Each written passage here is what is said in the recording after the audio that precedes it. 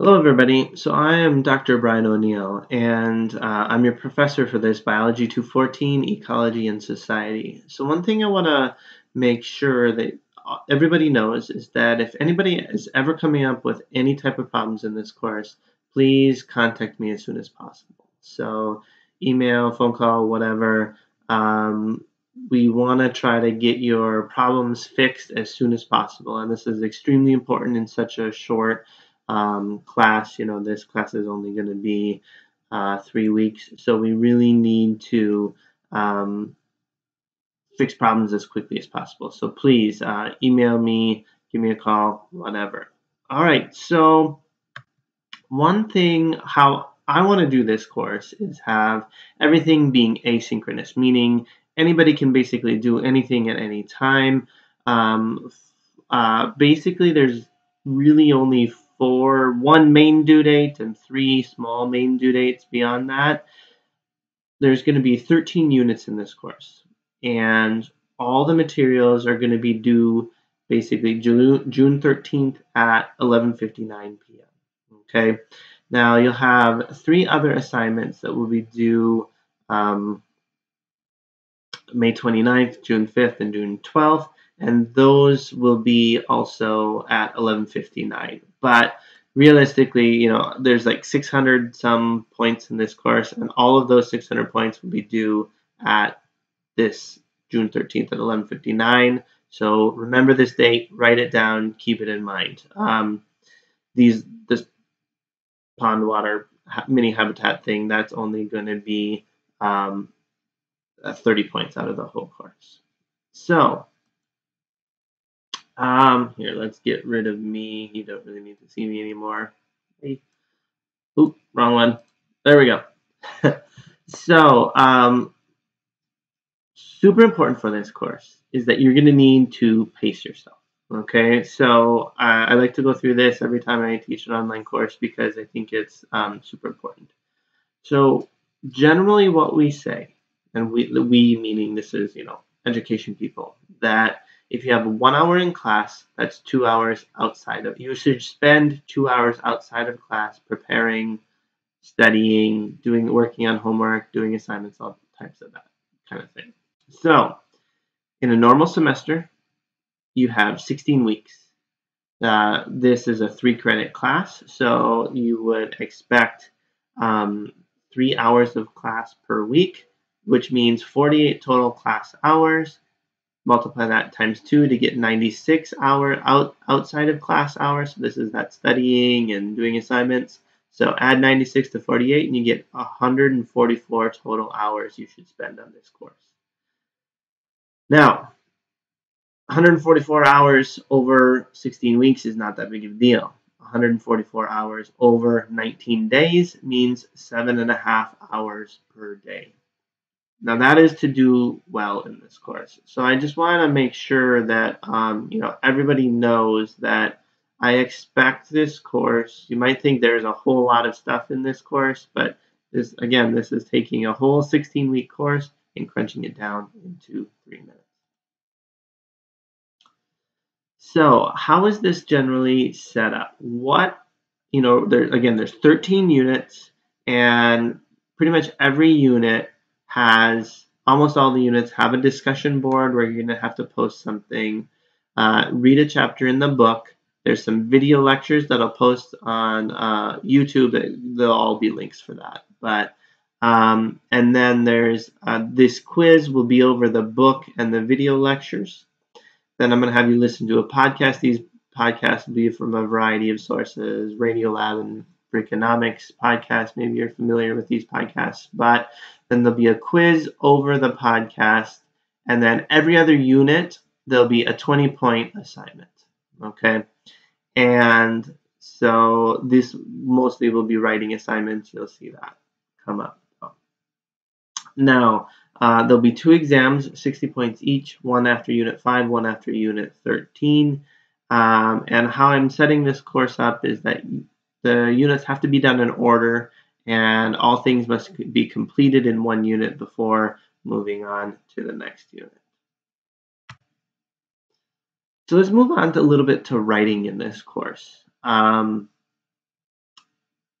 what you know what I want to stress to you is that when there's going to be a lot of writing in this course, basically, there's going to be every other unit, 2 essays that you're going to have to write. They're short. We'll get that in a second. But I really want to get you out of the idea of writing in like a stream of consciousness kind of thing. I really want you to be thinking about how you're writing, and the best way I think to do that is by following the old classic 3 kind of paragraph um, way of writing an essay. So you write an introductory paragraph, you have a body paragraph, and we're going to have somewhere around 3 arguments or examples or ideas or points that you're going to be talking about, and then you'll write a conclusion. Now, in the introductions of all your writing, you're going to want to have a thesis statement. So this is, like the whole main point of why you're writing your essay. Maybe it's just one sentence. It should be one sentence, right? Maybe it could be a couple depending on how you want to do it. But generally, because we're going to be writing 200-word essays in this class, it's the introduction. It's really important to have a thesis statement of just one sentence, to be very concise and very. That might be the only thing in your introduction. Now, the important thing to know about a thesis statement is it kind of helps guide your writing. So if you can know where you're going to go in your writing before you write, it makes the writing process much easier, so that you'll know where you're going, so you'll be able to write everything much easier. So this, once we get the introduction, you'll want to think about your arguments, or your pieces of evidence that you'll use to make your point. So each argument can be distinct, they can be linked. It doesn't really matter how you do it, but because a 200-word essay is like less than half a page, you really need to be really tight with your writing. It has to be concise. It can never be redundant, never vague. So what I would do is, when you're writing your 200-word essay, write it out, see where you're at the word count. I think you're actually going to have a hard time cutting it down to 200 words. So with the prompts that I give you for this course, it's going to be a lot to fit, and it's going to have to be very dense writing. So you're going to have to be eliminating a lot of fluff that are in a lot of what I see in undergraduate writing. So the conclusion, I think, is one of the most difficult things for this course, especially with just a 200-word essay. It's meant to wrap up your arguments, okay? It's meant to, depending on how you write, it may connect what you saw, what you made in your arguments, or the arguments that you made. It might connect them a little better. It might show a bigger picture. It kind of just depends on how you're writing it. But one thing I really want to be sure to make a point of is that it should not just be like a summary, a recap of what you just wrote. It needs to add something to the essay. It might have new information, shed new light on what you just wrote about. It always needs to add something new, because otherwise there's no real point. It's only a 200-word essay, so it's not that long. Okay, so I want to talk about plagiarism in this course, because I've had some difficulty with this in the past. So I've taught this course. I've had a decent amount of plagiarism that students are doing, and I just kind of want to go through it, and so we can head off that problem before anything happens. Okay, so what is plagiarism, right? It's a misrepresentation of another's work as your own. And it may not be intentional, sometimes it is, right? Basically, wherever you take it, whether you're copying pasting from an internet source, you might just be paraphrasing from an internet source, but anytime you take somebody else's words, somebody else's ideas, you need to give them credit for it. Now, how you can give them credit then is by two ways. The first is with internal citations. Okay, so this is copied and pasted from one of my papers that I wrote, and I'm an aquatic biologist where I talk about things that live in small ponds that dried up. And what I'm doing here is, while these words are mine, I got the idea from this guy. His name is Dudley Williams, and he wrote a paper in 2006, and that's where this idea comes from. These ideas in here come from this guy Erickson in another paper. And what this is doing is it's a visual cue that tells you these ideas are not my own, but I am putting them together in maybe a new way, and helps you, if someone's reading this paper, they can be directed, oh, I wonder what that guy Williams said in 2006. I'm going to go look at that paper later on. So I expect internal citations in your work here. And all you need for that is an author and a year. However, every time you make an internal citation, then you're going to need an external citation. So this is basically your bibliography. So you'll write your 200-word essay, and then your references will not count as those 200 words. So these are, examples of certain articles that I have in the paper that I was just referencing earlier. So make sure that you have an external citation. Now, what do you cite? You don't really need to cite common knowledge, your own ideas, idioms, or well-known phrases, right?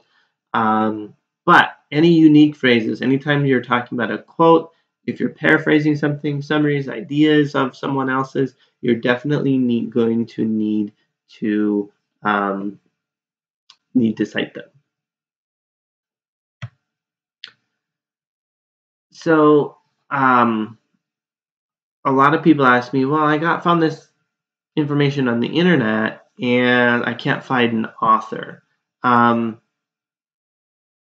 First off, that's probably not a very reputable source. That you shouldn't use it. You should probably find another source to reference. But if you absolutely really want to use that source, do the best you can. Fill in as much as you can. Maybe that will just have to be if you did find it on the web, just a website and the year that you reference that. As far as format of in the bibliography, I don't really care. If you use MLA, APA, great. You could just basically follow this kind of thing where you have, the last name, the first initial. So let's say it's me, O'Neill, B, year of 2016, title, whatever the title of the article is, whatever it was published in, the volume, and the page number. If you were to have that information, I'm not really concerned super much about you having these super great bibliographies, but I do want to be able to find that source easily.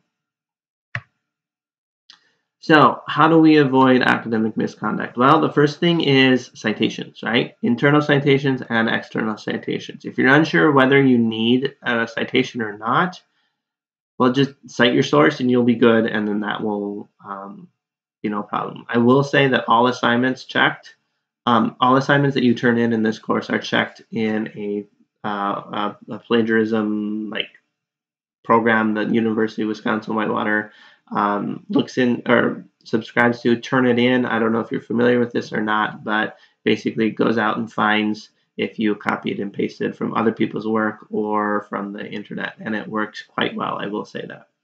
So you'll see in the syllabus that I do closely follow Wisconsin Chapter 14, it's called. So University of Wisconsin System Chapter 14, which is basically the academic misconduct policies. For this course, what I'm going to use is for the first offense, you'll have a 0 on the assignment. Okay. Second offense of academic misconduct, I'm just going to lower your course grade by a letter grade, so 10%. And third offense, you'll fail the course, possibly more severe penalties. What I would say is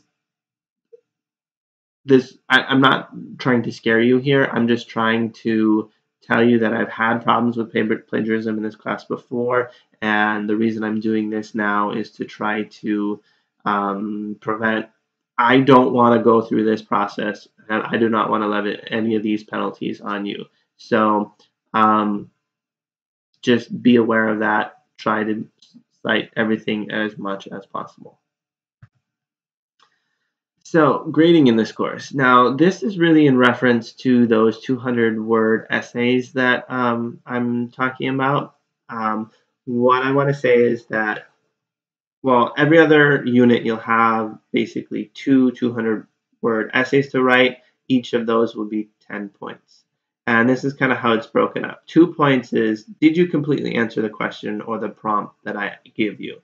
Now, there's sometimes where I leave it a little bit open and ask you several different questions in the essay prompt. And if you want to focus on one thing, that's great. I'm cool with that. Just be a little careful with that. It should be relatively clear when I'm doing that, or when I give you that option. Then half a point will be, does the intro clearly state your thesis, the main point of your little essay that you're writing? The bulk of the points, though, come from, and this is going to be the bulk of the writing, probably somewhere around 150, if not more, of those 200 words are going to be from your pieces of evidence. And do they make sense? Are they good quality? Is it a good argument? Then a half a point will be, the conclusion. Does it clearly sum up your info? Is it not repetitive? That kind of thing. Then 1 point, is it free of spelling or grammar errors? Now, if you miss a comma here or there, whatever. But, I think with word processors, there's no reason for spelling. Please proofread your stuff so you can get this 1 point. Okay, so let's move on from that, not so fun stuff. Let me tell you a little bit about me. So real quickly here, we're going to be talking about different approaches to the environment. And one thing I should say is that these are pictures of me. I am what I would consider myself a conservationist. I really like spending time in nature. But I also use nature in a variety of different ways. I'm a fisherman. I like to hunt. I like to, spend time. One of my favorite things to do with my children are go out and collect wild food that we can eat and bring home to our table. So I like being out in nature, but I'm also going to be using nature somewhat. One of the things I really like to do is wildlife photography, and that's a picture I took of a golden eagle that I think is a cool picture. One thing I should say is there'll be times in this course where I have a little red text that says my views, and those are referring to my own personal beliefs. You won't be tested on my views.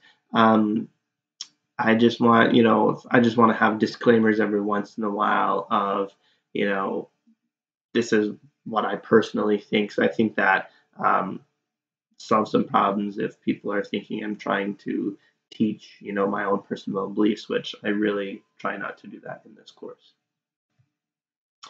One thing, though, that really bothers me is the misuse of so much of our natural world.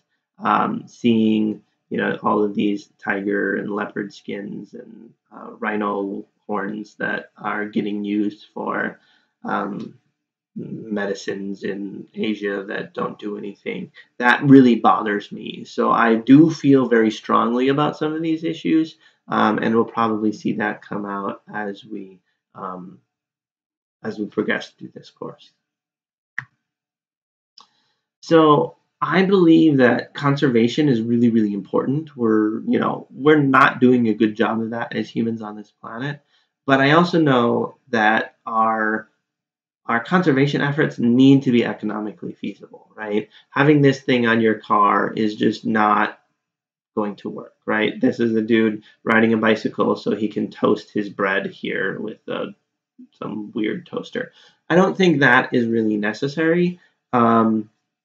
But I know that we'll always have an impact on the environment, but I like this quote here. It's from some sort of bumper sticker. Environmentalism, the crazy idea that we ought to clean up after ourselves. So I think that is really important, and I want that to be. You'll kind of see that come out in the themes of this course over the whole course. So now let's just jump right into chapter 1. It's a nice introduction to how this course will go. So I think we should start out by defining what an ecosystem is. Okay. An ecosystem is the region in which organisms and the physical environment interact. And much of this course is based kind of on ecosystem concepts of how we as humans are living in an ecosystem, affecting an ecosystem, how that ecosystem affects us, and then how we can change our behavior potentially, or first off, what is our behavior doing to the ecosystem, and then how can we potentially change that to help that ecosystem or conserve or preserve that ecosystem. Now, the tricky thing about an ecosystem is that it's pretty clear when we think about a lake ecosystem here. Well, what are the organisms in that lake? Okay, well, certainly there's walleye, this fish here, and there's a little bluegill here, and there's plants and a turtle, and we can draw the boundaries of this ecosystem relatively easily. Where it becomes a little bit more tricky is, well, okay, what about this osprey, this bird that is eating the fish in the lake? Maybe it's going for this walleye here. Is that part of the ecosystem? Well, it doesn't live in the lake. It might live on this tree over here in a nest, but it's still interacting with the organisms in this lake. And what if that osprey then flies around? So another example of that is, okay, the Great Plains, right? Here's a map of North America, and we see the Great Plains are somewhere in this area right here, this polygon, where it's short grass prairie, pretty much. Maybe not all short. Let's just say prairie here, okay? That could be the boundaries of our ecosystem. Well, the thing is, these aren't just local issues, right? There's migratory birds that are, breeding up in Canada, flying through the Great Plains here, and overwintering down in Louisiana or something. Organisms are going to be crossing these barriers, no problem. So then we as humans are changing the environment on a grand scale that's much larger than we've ever seen in the past. So things that are happening in this example, things that are happening in California, pollution or just anything that's released in the environment in California can potentially blow over and affect things that are happening in the Great Plains here. And that can be through the air, through the water, through organisms that are migrating, all sorts of things. So drawing a boundary around an ecosystem actually can be relatively difficult. But one thing we do know is that we are interconnected. So take this picture. This is a picture taken by Apollo astronauts, from the moon, basically. And this picture kind of started, in some senses, the um, the environmental movement in the United States, yes, but across the world. And everybody that's ever lived, other than the one person that was in the spaceship at this time taking that picture, is in that picture, right? So we can see that in some senses, everything that happens on this planet is interconnected, and everything that's going on has an effect on something else. We can see that through a food web, right? So the berries are connected to the grasshopper, which impacts the frog, which goes to the snake, which goes to the buzzard, right? So messing up any one thing or fluctuations in population, just maybe natural fluctuations of grasshopper populations, will impact the berries, might make the berries increase in number, but frogs will have less food, which then the snake would have less food, and the buzzard then would have less food. So all of these things are interconnected with each other. And that doesn't stop with humans, right? Humans are connected very much to the environment. We kind of have perceived to have a decline, right? Because we kind of think of like indigenous peoples that are, hunting and gathering societies, or, all of us 1,000 years ago, where these people making cave paintings on the walls of caves and going out collecting our food. Um, I think it's very easy to see how these people are connected to their natural environment. The thing is, we as humans now are just as connected as we were before. It's just the responsibility has shifted. So we no longer just not, most people don't go out and make, collect, hunt their own food, right? It's a few farmers that are um, farming on land, or a few ranchers that are um, getting the food now, or getting our meat food for us, right? I think it's easy to see, though, that our choices are connecting us to our environment, and certainly with food, right? The food, the choices we make of what food we choose to buy, what food we choose to eat, certainly impacts our environment, the world environment. But it's not just food, it's things like our clothing, right? So right now I have cotton pants and a cotton shirt on. So that is grown somewhere and going to impact, how much fertilizer is needed, how much pesticide is needed, how much just land use is needed to grow my pants and all of my clothes, right? And I think there's other choices we can make that definitely connect us to our environment, right? Do you have a fuel efficient car? Do you drive a big truck? Now, I'm not saying driving a big truck is bad, but I just part of this course is to get people to realize how your choices are going to affect the environment, and how you can, be more informed to make, at least an informed decision in the future. Whether I agree with it or not, I hope to at least just inform you a little bit about some things.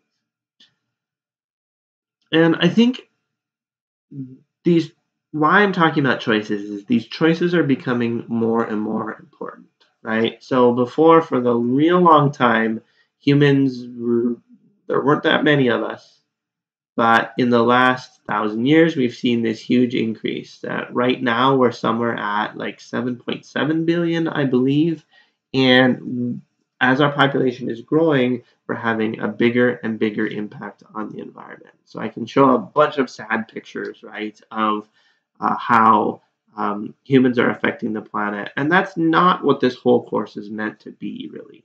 But what I do want to make the point is that our choices that we make will have impacts on natural environments.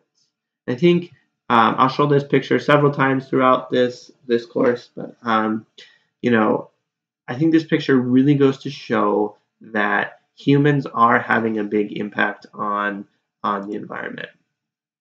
This is the United States at night, and you can see that we are everywhere. right? Across the planet, we are pretty much everywhere. So um,